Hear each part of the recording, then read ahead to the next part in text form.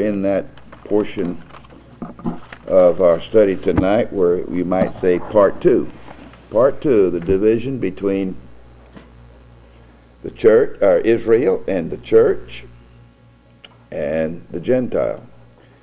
I don't think I originally said it that way. I think I said Israel, the Gentile, and the Church of God. This would be number what? 4? Number 4. Last week we were rightly dividing scriptures to show the prophecy of Israel. And of course we ended with just a couple more that I should have brought to you. But the Bible, after we had gone through the Bible on many scriptures to show that they, as a nation, God's going to turn their back upon them because of their sins, and we'll see that later on in the New Testament, and then later on He will bring them back from their dispersions all throughout the world and all the nations, and then they will look upon Christ at His second coming. We saw that last week. And there'll be a nation born in a day. So I'll take up there tonight in Isaiah chapter 66 just to quickly finish up this section of speaking of rightly dividing Israel from everyone else. So in Isaiah 66, in chapter 66 and verse 8, we read this verse of Scripture. Who hath heard such a thing? Who hath seen such things? Shall the earth be made to bring forth in one day, or shall a nation be born at once? For as soon as Zion travailed, she brought forth her children. Now this is a scripture in reference to, it's a Old Testament prophecy of the nation of Israel becoming a nation in one day. And when they do you remember when they came out of Egypt, how God allowed them to take the riches of Egypt out with them, all the gold and everything? When they become a nation again one day, they will take all the they'll bring forth all the riches of the Gentiles. Turn with me just a few chapters back, Isaiah chapter 60.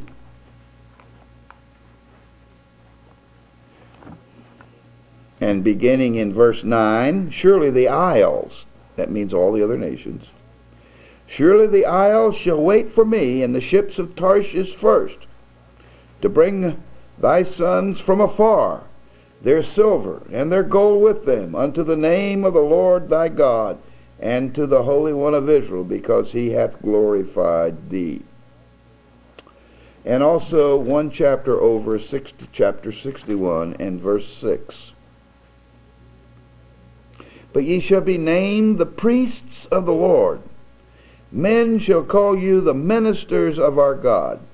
Ye shall eat the riches of the Gentiles, and in their glory ye shall boast yourselves. Now, of course, these scriptures speak of them coming back, where the nation is born in one day, and they then go into the millennial kingdom of the Lord. Now, when they get into the kingdom of the Lord, they're going to then accept the royal grant that was given them, which was the land. They have never really received all of the land. The royal grant, and we won't give you but just 2 dimensions of it, and let you go home and read the rest of the dimensions, because that takes up a lot of scripture. But turn to Genesis chapter 15. Genesis chapter 15, and beginning in verse 18. In the same day the Lord made a covenant with Abram, saying, unto thy seed have I given this land from the river of Egypt unto the great river, the river Euphrates. Now the river of Egypt in this prophecy is the Nile River, and not that little Waddell just east of that that's named the River of Egypt. I remember some years ago when I was teaching this, I had people would take issue with me saying, now wait a minute, the map points to a little canal. It's a little Waddell. Just a little bit of water that is probably on the map, it's, probably 20, 30 miles east of the Nile. Maybe 50 miles, I don't really recall how far. And it's called the River of Egypt. But you see, this was named, this little area, this little Waddell, or what we would call a canal, was named that many, many years after this prophecy here. And it was named by man. So you can't redraw the boundary lines that God originally drew. The River of Egypt to God was the River Nile. And so the River Nile all the way over to the River Euphrates.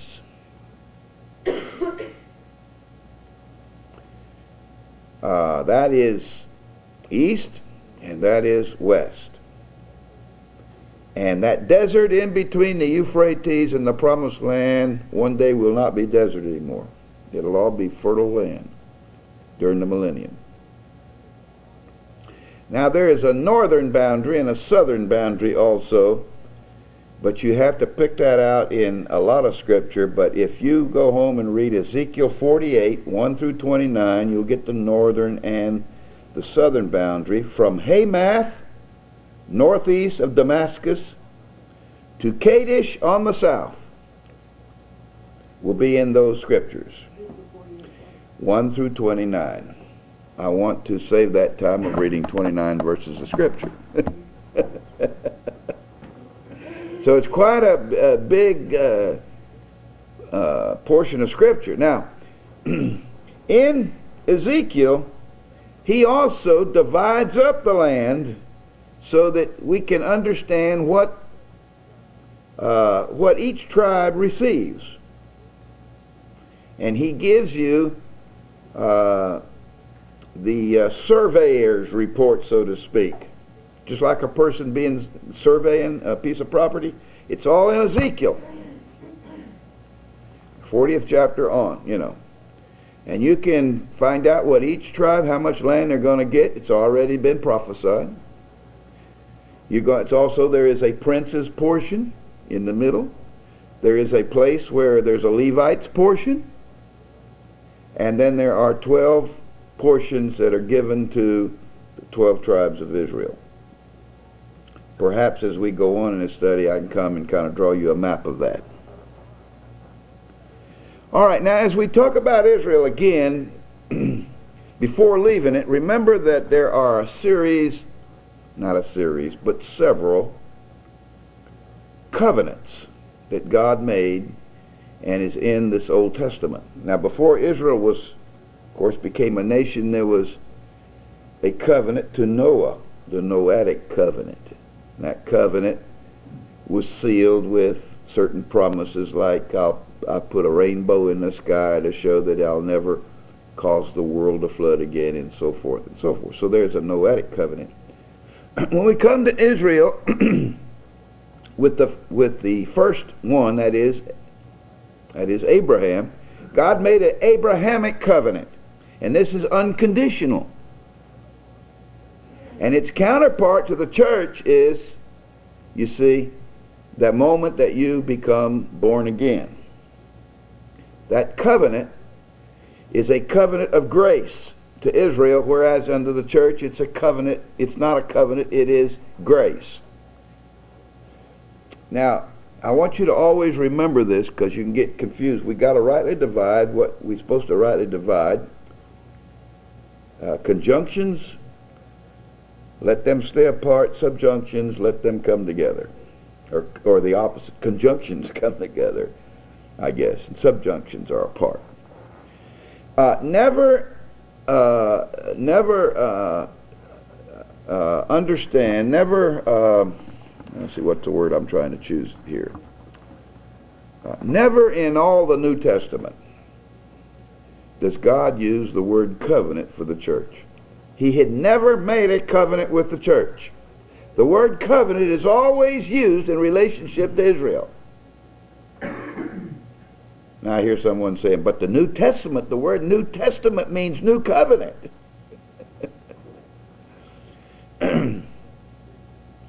Yes, that may be, but is in relationship to show the difference between the Old Covenant as opposed to the New Covenant, which he will really bring onto Israel, and it's brought out in Hebrews, where a new covenant he will make with them. So we call this the New Testament.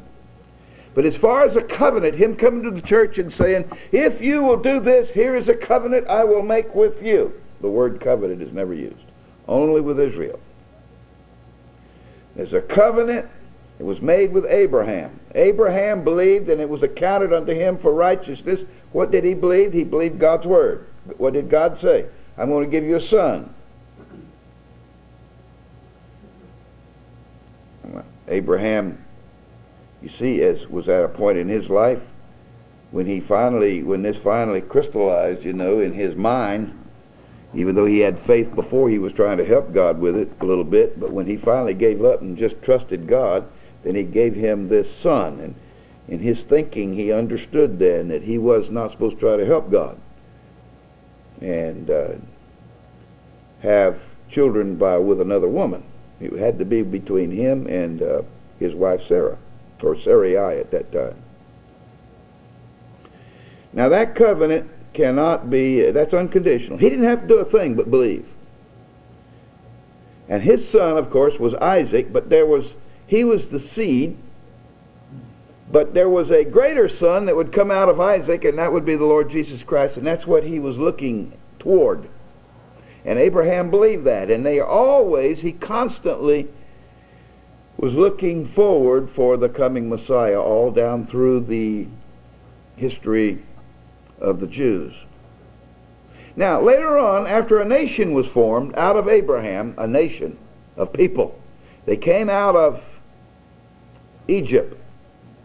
And when God gave them that law, they became his people, or a nation of people. And he was going to move them now into the land as a nation of people. Now he makes another covenant called the Mosaic covenant. The Mosaic covenant is conditional.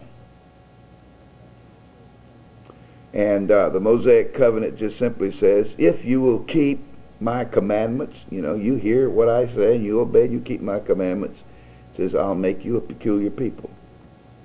So there was a Mosaic, there was a covenant given, and if they did that, then they would get something. Now, two main covenants to the children of Israel, one through Abraham, which was the covenant of grace that they all were saved from, if they all believed the same as Abraham believed, individually, and nationally too, for the whole nation was looking for this Messiah to come. And the second one was conditional. If you obey me, then you'll be a peculiar people. Now we have that same thing with the church. We have the first, the counterpart of that Abrahamic covenant, but it's not a covenant.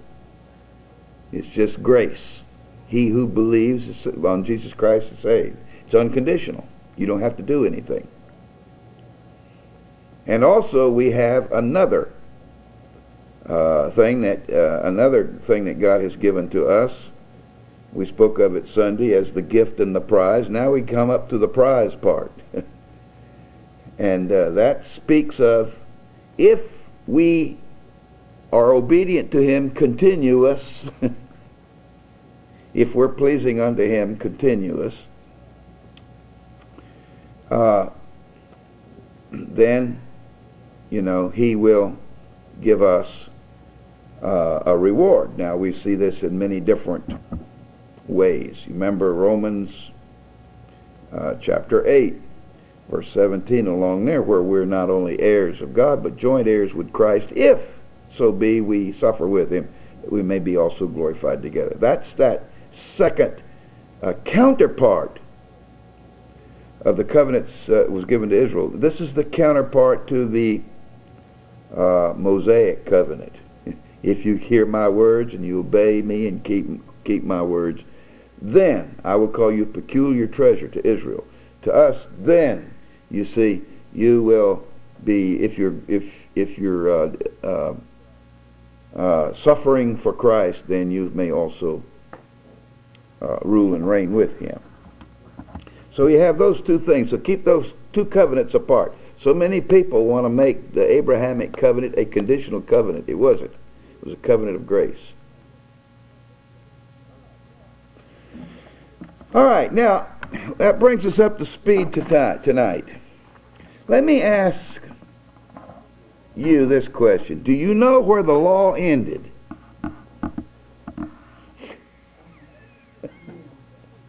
All right, I want to show you something. Turn to Luke 16 and 16. You need to understand this. This is making a rightly dividing something here. And Luke chapter 16. Now everybody get it. Now verse 16. The law and the prophets were until John. John who? John the Baptist. Or the baptizer, which would probably be a better term. The law and the prophets were until John. Since that time the kingdom of God is preached, and every man presseth into it. Now what he's saying here is that the law and the prophets are in force up until the time that John began to preach. And what did he preach? The kingdom of God. He preached the kingdom of God. What was his message? Does anybody know? Repent, for the kingdom of heaven is at hand, or the kingdom of God is at hand. All right, so the law really ended at the time when John the Baptist began to preach. Now, the message of the kingdom, or the gospel of the kingdom, was preached by John before the cross, and then Jesus came along and began preaching, and what did he preach? Same message. Repent, for the kingdom of heaven is at hand. Turn with me, we will look at these things so that we can help understand how we get into the church age. Turn with me to Matthew chapter 3.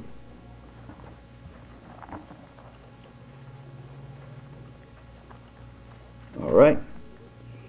Matthew chapter 3, verse 2. Here's John the Baptist's message. In those days came John the Baptist, preaching in the wilderness of Judea, and saying, Repent ye, for the kingdom of heaven is at hand. Now I want you to understand what he did not preach. He did not preach, Believe on the Lord Jesus Christ and thou shalt be saved. He didn't say that. You see, grace could not be preached at this point, because grace had not yet been crucified on the cross. Does that mean then that people are saved by a different way? No. God saves everyone by grace. He saved Adam by grace. But there is a gospel of grace that cannot be preached until after the cross. And this could not be preached to the rest of the people of the world, only to those of Israel. Because they, as a people, as a nation, already belonged to God. But they had turned and gone their own ways. And the message was to repent, those of you who belong to God, those of you of Israel, repent ye, you see, and come back to God, for the kingdom of heaven is at hand. For the Messiah is about ready to make his appearance. Now, you know, you had to believe the same way as Abraham believed that the Messiah was coming in order to repent, to turn back. So the whole nation was to those who already believed. They believed that there was a Messiah. They believed the same thing that Abraham believed, that God would give Abraham a son. In this sense, it's the greater son. There's a lesser son and a greater son. But out of Abraham would come the seed, and that seed would come out through David. And there is, by the way, a covenant from David too, the Davidic covenant, that he would sit on the throne of David. That is, his son, which would be the same son of Abraham, would sit upon David's throne. So as a nation, the people already believed, folks. They didn't get saved by repenting and returning. As a nation, they already believed. Individually, we have something else here. Individually, it's something else. A lot of them did not believe. The Pharisees did not believe. There's a lot that did not believe. So individually, they could not repent. Now, if you remember, the Pharisees came to John and he said, I'm not going to baptize you. You go and bring forth fruit, meat for repentance, and then I'll baptize you. You prove that you're believers. All right, so that's what was preached prior to the cross. Now, in Matthew 5:17, after Jesus was tempted in the wilderness, we see, verse 17, from that time Jesus began to preach and to say, repent, for the kingdom of heaven is at hand. Again, he's preaching to the Jews. So that was his message. Those that believed did repent, and when they repented, they were baptized. That's not the same baptism that you and I are baptized with. This is the baptism of repentance. This is John's baptism of repentance, not believers' baptism of following Christ into baptism. He hadn't yet died on the cross. How could they be baptized with his baptism? All right, now we come up to the cross. Jesus is crucified, and now what takes place after the cross? Well, in the early church, before you get to a whole lot of Gentiles, there was nothing but Jews. Now remember, the Jews individually now is going to get a message of how to be saved, but the message is still going to the Jews. Well, does he switch and then have a gospel of grace? No.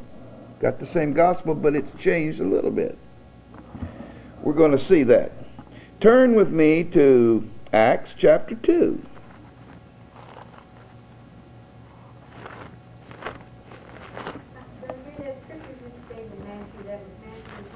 Matthew 5:17 and Matthew 3:2. Yeah, I think it was 4:17. Was it 4:17? All right. I stand corrected. That was 4:17.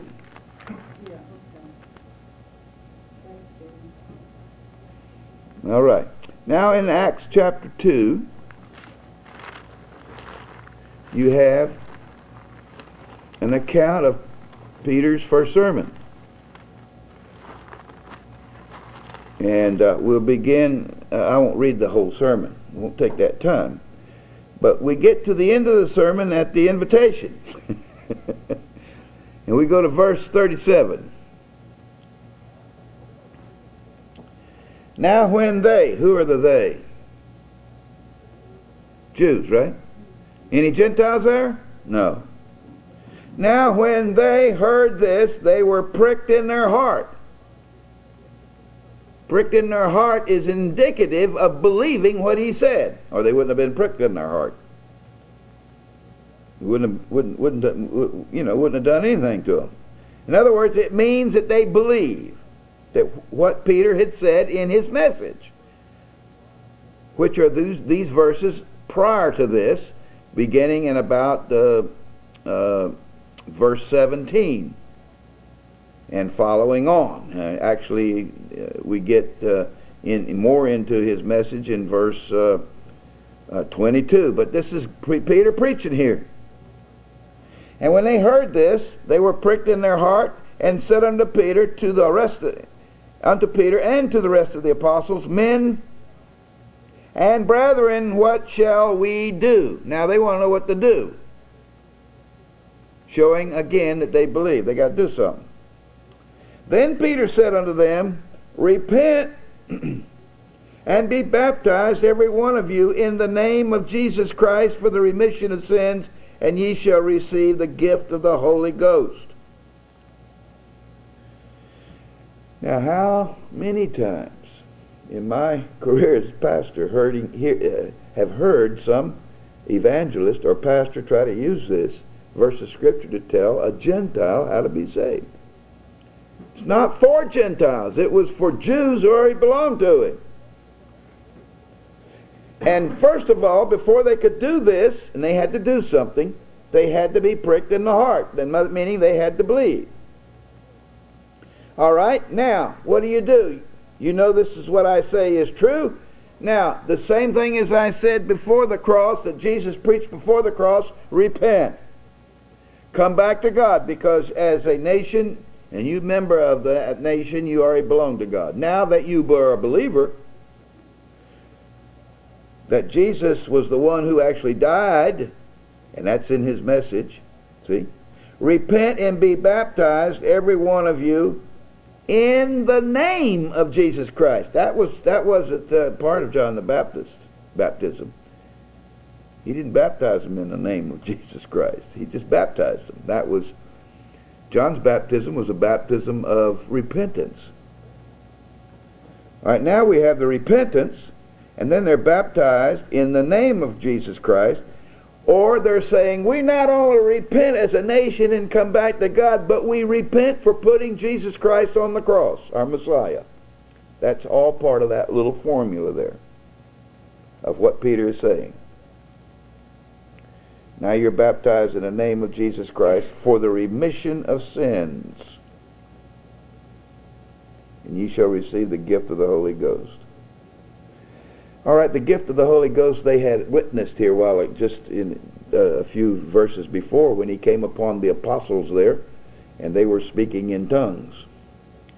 Now, when those who would do this, they would receive the gift of the Holy Ghost. That would be the gift of life, eternal life, as well as the gift of power, that they may be used of the Lord. Now, I reckon this gift of the Holy Ghost here, though, is really the power of the Holy Spirit in them, because I believe that the very moments their hearts were pricked and they believed, they were probably saved. But they had to now do something because they were Jews. And that was repent and be baptized in the name of Jesus Christ. All right, that's to the Jews. Let's go to the next time he preached to the Jews. Turn with me to Acts 3, beginning in verse 19. Now, if you have followed, the book of Acts here, you'll know that we had Peter and John at the temple, and they healed the man that had never walked, and the people were absolutely amazed over it. And then Peter said, no, it wasn't us that did it. It was Jesus Christ through us. Beginning in verse 16, and in his name, through faith in his name, hath made this man strong, whom ye see and know, yea, the faith which is by him hath given him this perfect soundness in the presence of you all. And now, brethren, I wot that through ignorance ye did it, as did also your rulers. But those things which God before had showed by the mouth of all his prophets that Christ should suffer, he hath so fulfilled. All right, now he's preaching to them that they put him on the cross through ignorance. They didn't know who he was. See, these things you did it through ignorance. And this is one of the reasons why God extended the time for Israel as a nation to accept Christ, or to trust Christ, and to come to their Messiah for 40 years. First of all, Jesus prayed on the cross, Father, forgive them, for they know not what they do. Secondly, Peter here says, what you did in ignorance. Thirdly, we know that the gospel still went to the Jew up for 40 more years before it went totally to the Gentiles. All right, now what did he say? Verse 19. Here's how you get saved, Jew. See, you Jews. Repent ye therefore and be converted, that your sins may be blotted out when the times of refreshing shall come from the presence of the Lord. And here we understand that they had to repent, be converted. That means in their repentance their life would change. They couldn't do that unless they believed, of course. Their sins would be blotted out. That's the same as just saying it a different way than in his first sermon.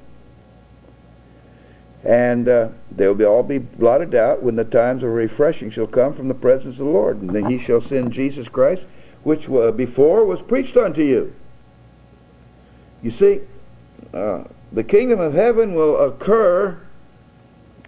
The kingdom of God is at hand, or it will occur. It will actually occur when he comes back. You crucified, you put him on the cross. Before it was preached that the kingdom of heaven was at hand, literally the kingdom was in their midst, and they did not recognize him. So they killed him. They put him on the cross. Now he goes back to heaven.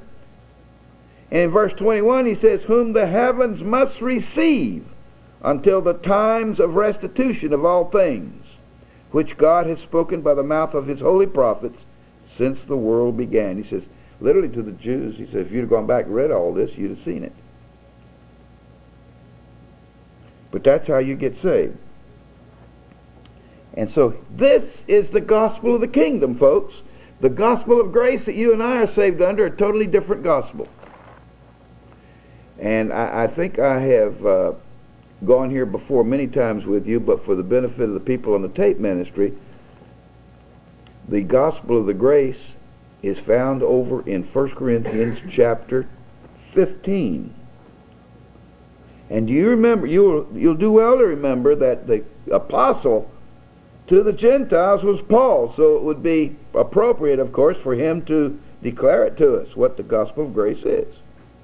Beginning in verse 1, moreover, brethren, I declare unto you the gospel which I preached unto you, which also ye have received, and wherein ye stand, by which also ye are saved, if ye keep in memory what I preached unto you, unless ye have believed in vain. Now we have the Spirit salvation as well as soul salvation in verse 1 and 2. But here's the gospel of grace, verse 3.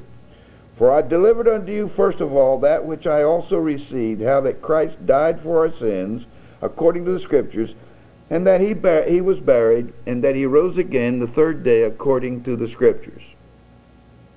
Now that's the gospel of grace. If one believes it, he's saved. If he doesn't believe it, he's not saved.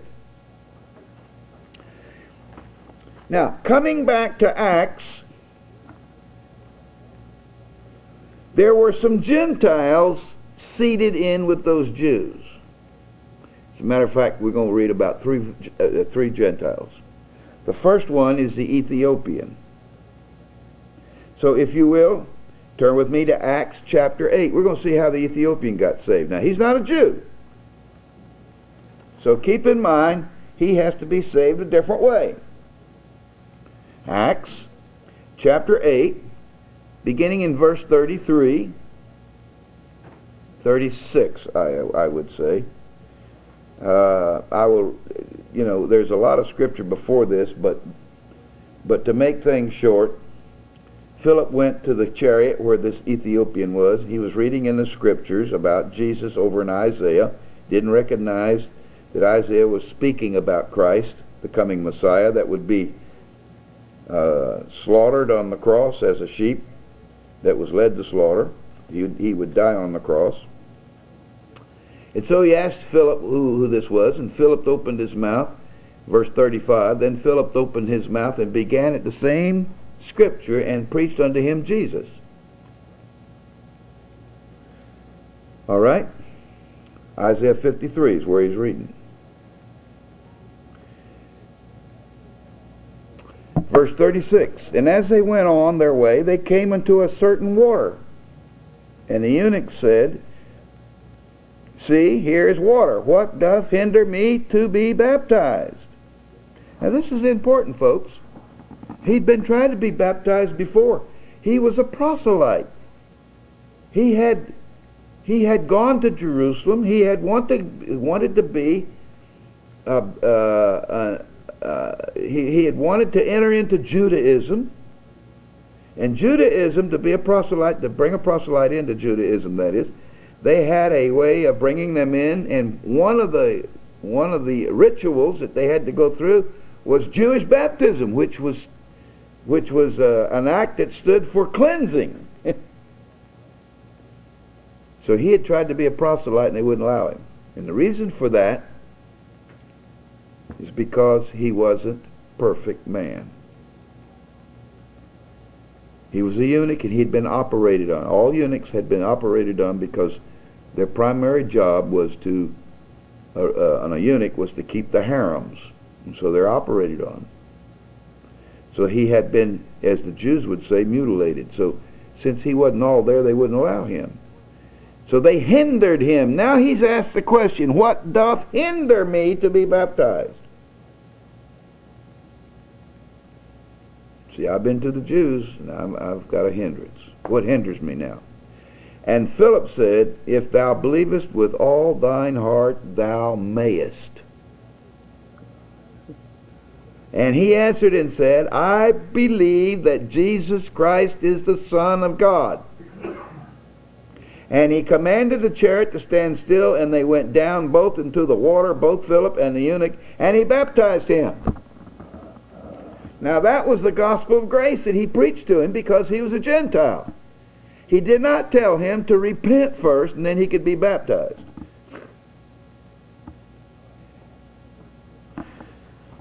All right, that's the first Gentile. The second Gentile we're going to find in Cornelius, Acts 11:43.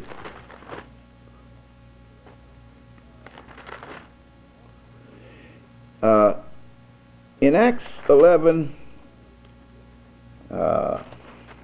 see, there's no such thing as Acts 11:43. There's Acts,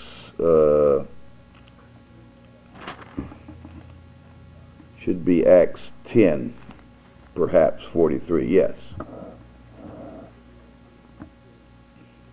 Here is Peter preaching to Cornelius the Gentile.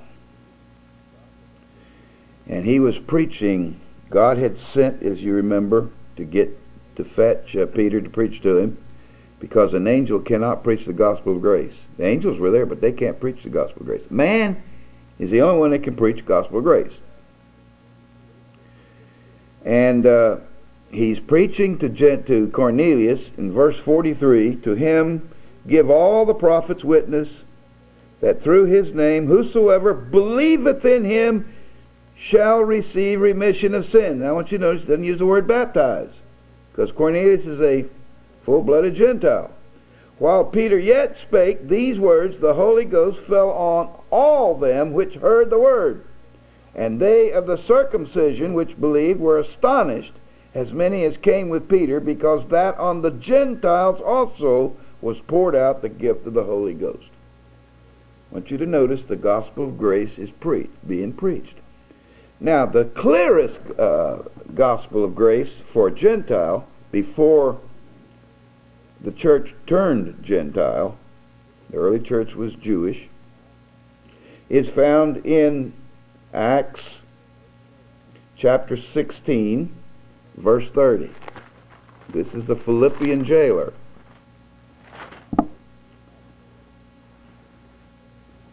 Acts 16, 37. The Philippian jailer said in verse 30, he brought them out and said, Sirs, what must I do to be saved? That's a simple question. It deserves a simple answer. And they said, Believe on the Lord Jesus Christ, and thou shalt be saved in thy house. And they spake unto him the words of the Lord unto all that were in his house, and he took them the same hour that night, and washed their stripes, and was baptized, he and all his, straightway. That's your gospel of grace being preached to a Gentile. Now I've had so many people over the years they cannot part repentance, you see, from grace, or from the gospel of grace. They've got to get it into the church and have a Gentile repent before he can be saved. That's a conjunction. God says we have to leave them apart. Repentance is a word that's used after you're saved. You can only repent after you believe, because if you repented first, it would be a work.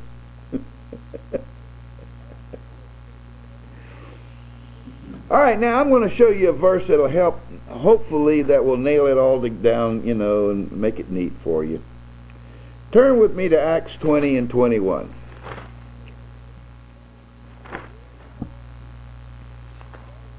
Here is Paul, his farewell to the Ephesians. In verse 21 he says, I'll start in verse 20. And now I kept back nothing that was profitable unto you, but have showed you and have taught you publicly from house to house, testifying both to the Jews and also to the Greeks, repentance towards God and faith towards our Lord Jesus Christ. Now let me make that a little bit clearer by reading it again. I'm going to change it a little bit, and hopefully it'll dawn on you what he's saying. Testifying both to the Jews repentance towards God, and also to the Greeks faith towards our Lord Jesus Christ. So you have two groups in there, Jews and Gentiles, and you have two ways of salvation. One, repentance toward God, and two, faith towards our Lord Jesus Christ. The Jew, of course, had to believe before he could repent, but he had to repent. The Gentile just exercised faith towards the Lord Jesus Christ. There's no repentance in order for him to be saved.